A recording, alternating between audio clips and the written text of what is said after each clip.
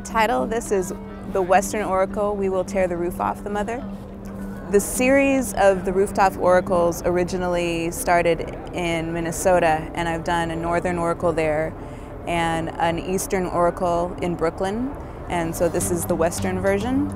And I'm really interested in creating some sort of space for self-reclamation for the public. So I want the public to interact with everything, to climb up on top of it, to go underneath it, and kind of be the performers and complete the piece that way. Every one of them is a little site-specific, so it's adapted to the space and the people there. So the Western Oracle will have a wall on the west end around a window that is full of drums. And so that's kind of my nod to the native culture and the Japanese taiko drumming culture here. And that is kind of the interaction or the shrine, the oracle, the ritual that is designed for this roof, so you can sound out your ritual and your reclamation. I'm originally from Seattle, so this is a pretty special one for me because it's something that, you know, my folks and grandfolks can come and see. Obviously, it would take me probably 6 months to build a roof like this by myself, and originally it was inspired by the concept of forefatherness, you know, something that's passed down through generations that you don't learn at a school necessarily. And I learned carpentry from my father. I started to take her on a roof as maybe 10, 11 years old. Remodeled the house she grew up in. And so she was on the roof and watching me do everything. I think she knows more about roofs than I do now. My cousin, Will, who's a local Seattleite, is my full-time carpenter. I also have my sister. My mom is coming next week. It's a whole family affair, which is kind of at the heart of the concepts of the rooftops for me, something that has passed down through generations. I like this sort of thing, actually. It's great. She has always been really inclusive. She asked me to participate in a lot of things that she's done.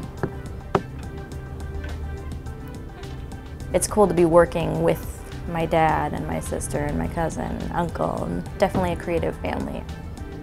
The gap between it, we could round it to a ½ inch. The beauty of having my cousin work for me is that he really knows what my vision is going to be.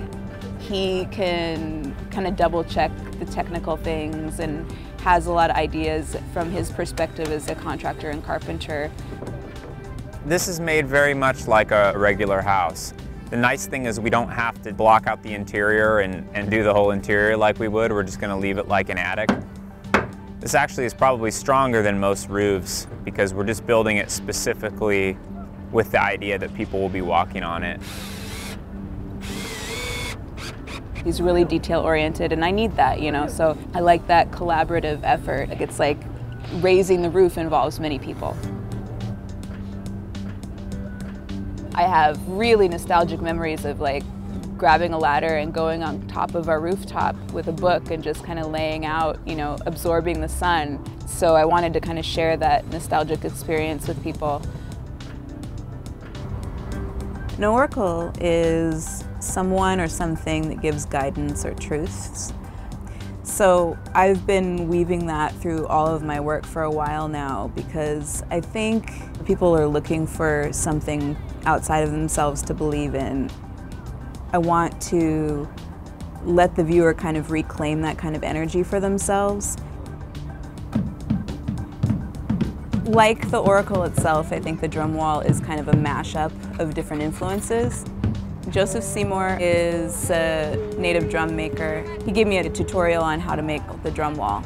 They're made out of elk hide. Like they're basically rectangles, like a Tetris of rectangles. It will look like a minimalist painting maybe, you know, like a Mondrian in brown and white.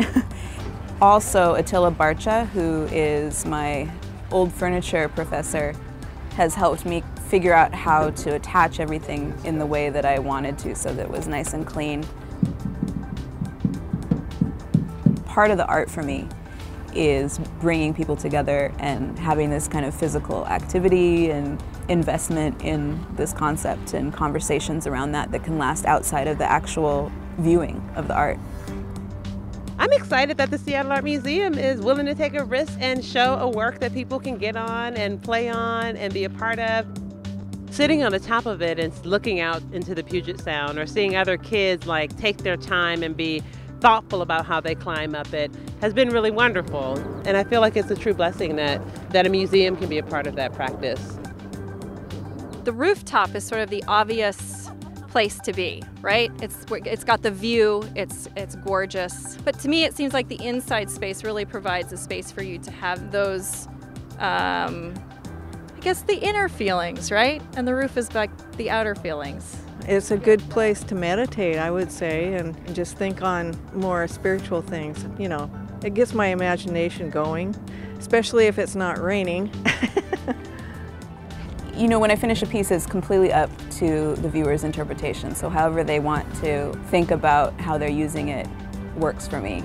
I really want the viewer to bring their own frame of reference to the piece, and that's how it can be nebulous, that's how it can change. You come here and you ask a question, look out onto the Puget Sound and play the drums, and maybe the sound is your answer. Maybe there's something in that whole ritual that you have created for yourself that becomes an answer.